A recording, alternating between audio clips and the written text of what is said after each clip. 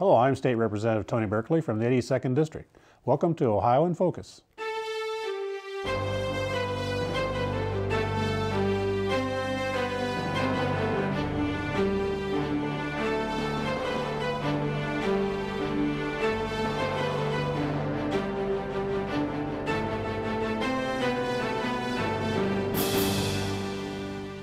Hello and welcome to this edition of Ohio in Focus, a program that brings state government to you. I'm your host, Brad Miller. I'm speaking today with State Representative Tony Burkley, who serves the 82nd House District, which includes Defiance, Paulding, and Van Wert counties, as well as parts of Audelaize County. Representative, good to see you again. Thanks for having me. So a major piece of legislation recently passed and was signed, and you took a leading role on that legislation, was the Calamity Days bill. A lot of school districts were facing some difficult decisions as far as the difficult winter going. Can you tell us some of the major points that people should be aware of about that bill? This bill, after it finally got through the Houses and the Senate and now the governor signing it, basically it has 4 days that the students must make up, and then they're eligible for another 4 days to be forgiven. It was kind of a balance between classroom time and much needed relief for the severe conditions that we had this winter as far as weather and loss of school days. And I understand this bill only applies to this school year, is that correct? Yes, this year is, I wouldn't say unique in Calamity Days because those have been done before, but it was kind of unique in the severity of the winter that we've had. And next year, the schools go, instead of days in the classroom, it goes by hours in the classroom. So it's a little bit different process next year compared to this year. And that make it easier for schools in the future probably to be able to work with the time they have and make up time? That's one of the things that they were looking at when it come to the process for next year. There is some things that are need clarification before next school year. What constitutes the baseline of the hours that the students are to be in class, whether it was last year, the hours that you were in classroom, is that your new baseline, or is it the minimum that the state has for classroom time? So those will all get worked out before the start of next year, and so they can determine just how much time they need in the classroom. In what ways does the Calamity Days legislation impact schools that may have already started making up some of their days or time? Part of the legislation was that if you, for instance, were making up 30-minute increments, those days that or hours that you have made up will qualify going forward. So you will get credit for those days that you made up through the increment process. So that's one of the stipulations in the bill. And through this issue, I learned some new terminology, alternative ways for schools to make up time, or at least make up some of the assignments that students need to work on. Blizzard bags, I had not heard of before, E-days. Can you talk about some of the alternative things? Yeah, the blizzard bags have worked well in some school districts. Some school districts, that was already part of the process where they could make up days doing the blizzard bags. And what mostly the school districts that had a lot of iPads and other things that made it easier for them to do the blizzard bags, where they would send home with the students information that they would then complete away from the classroom, and then bring it back, and then those hours would get counted also when it comes to making up days. So that worked out pretty good in some school districts, and more were embracing that as the winter went on.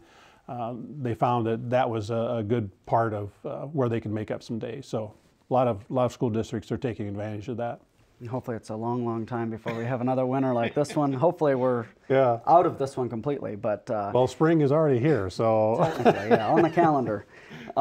Shortly after this bill passed, You were appointed to the House Education Committee. You've had interest in education issues, obviously, and took the lead role in the Calamity Days bill. What are your priorities now that you're on this committee?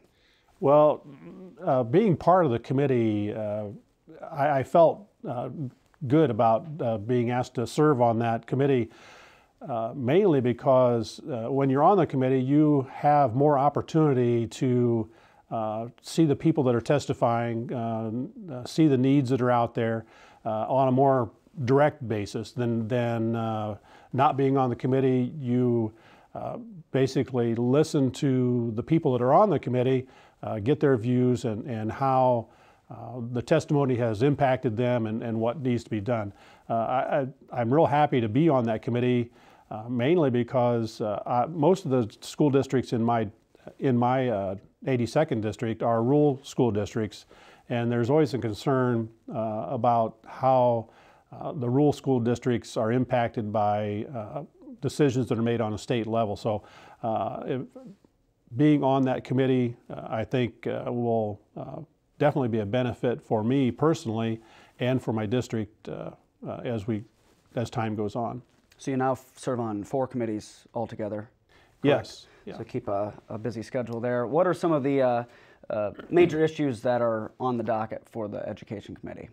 Well, you always have the idea of testing that's going on and how it impacts and how adjustments need to be made on an ongoing basis just to gauge how the students are doing and how they are performing in the classroom. And we want to give all the tools that we can to the teachers, the administration that in the districts, school districts, and so those are always focuses I think that the Education Committee tries to address, and how things that we do at a state level, once we try to implement them locally, doesn't always work out sometimes. So you kind of adjust on the go, and I hope to be a part of that and really help my district in regards to education. Moving away from the education topic, but certainly something that's relevant to your 16 years of experience as a county commissioner, is House Bill 386. I'll let you take the lead on this. What is this legislation?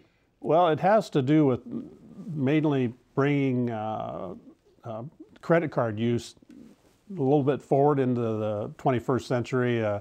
When you talk about how much credit cards are a part of normal society, well, in state government, local government, there are a lot of restrictions that they cannot use them for. And this all came about when I was a commissioner and we were wanting to do a website for the county.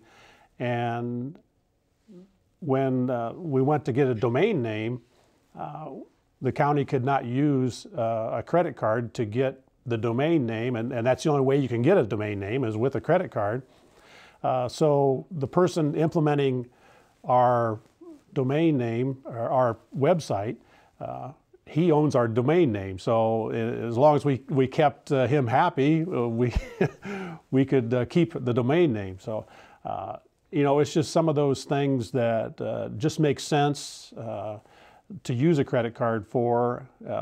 We just want to advance that to the local level to where they could have the ability to do that.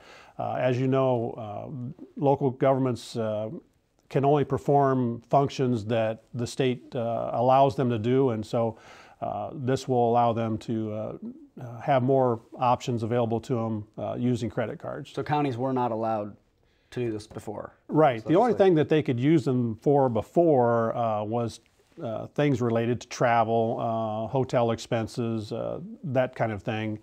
So it just expands it a little bit, and we put some guardrails on them to avoid abuse. So that's something you always want to concern yourself with credit cards. There's limits that we placed in the bill that would kind of put some bumpers on it.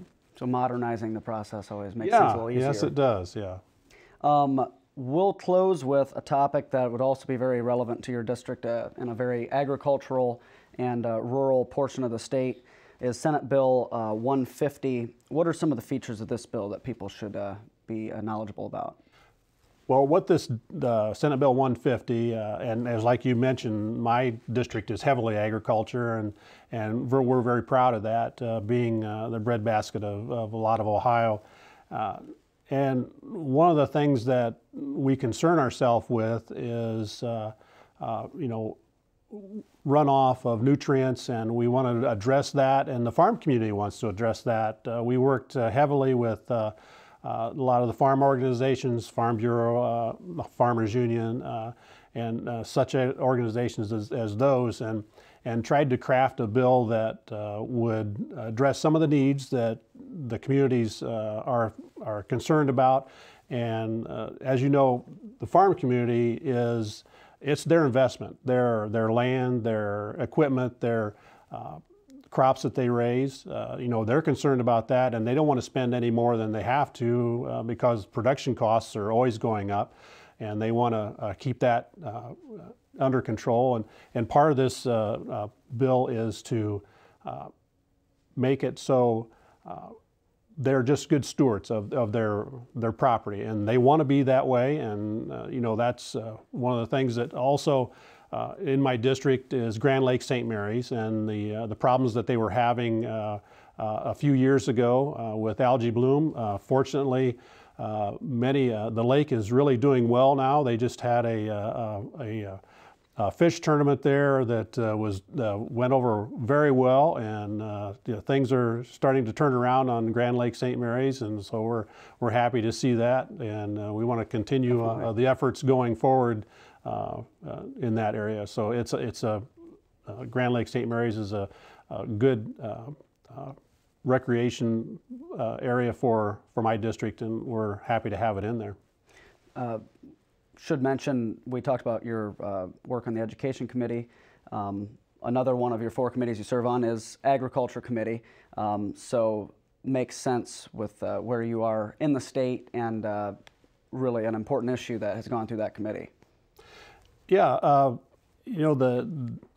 this is probably one of my favorite committees is the Agriculture Committee, because it impacts my district so heavily that I'm glad to be on that, and some of the issues that go through there I'm quite familiar with, because I've worked with agriculture most of my life, so that is an important committee for me and an important committee for my district, and